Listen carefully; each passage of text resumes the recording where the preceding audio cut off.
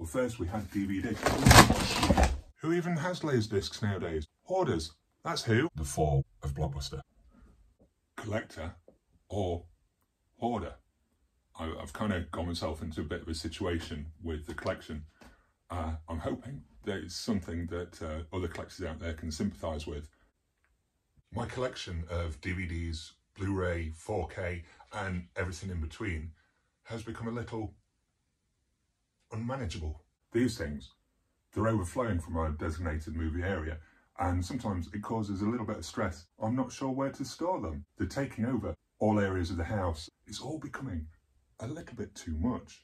I've decided to take some steps. I wanted to organise my collection a little better. When I started to look through the titles to start organising, I made a kind of discovery and came to a realisation. Am I a hoarder? Looking through, a good percentage of my collection are movies that they just aren't very good. Or they're actually movies I've got very little interest in revisiting. For some reason I've kept hold of these titles for the collection.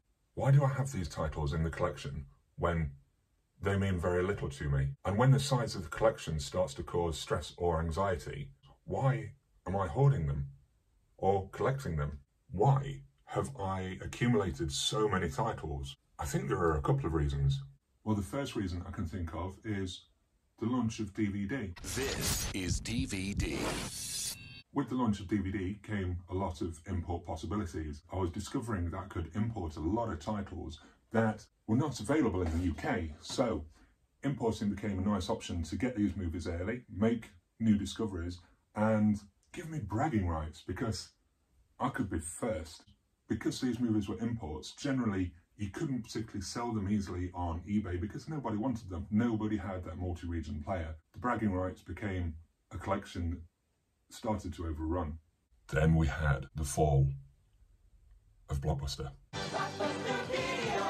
I've never seen 10,000 tapes in one store. When Blockbuster collapsed, digital downloads and streaming weren't really a considered option. I still wanted a tangible product, something that I could hold, something that I could feel, to take home to watch my movies.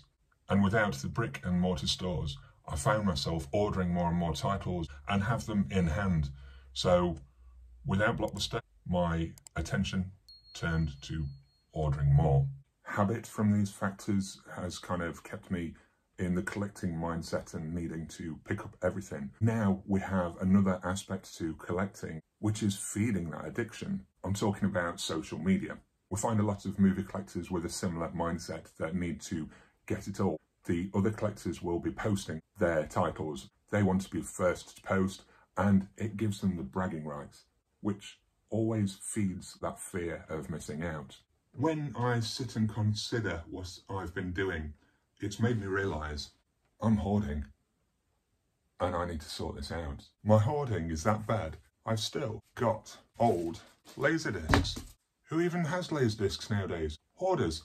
That's who. I want my collection to be a reflection of me and my tastes, rather than being a mishmash of absolutely everything. Now I'm realising it's kind of, for me, it's a waste of time keeping hold of these titles when personally, I may not watch them again. I don't need to keep them as part of my collection just purely for numbers. I think each and every title on my shelf needs to have a purpose and needs to be special for me. If I have a clear out, then I wouldn't end up with titles that mean very little to me. So I just need some of these titles to be gone. Not have that stress or anxiety about where to put new titles when they're received. So my collection is slowly being farmed out. I've slowed down picking up the physical releases. I'm giving more thought in my reasons to be picking up a particular title.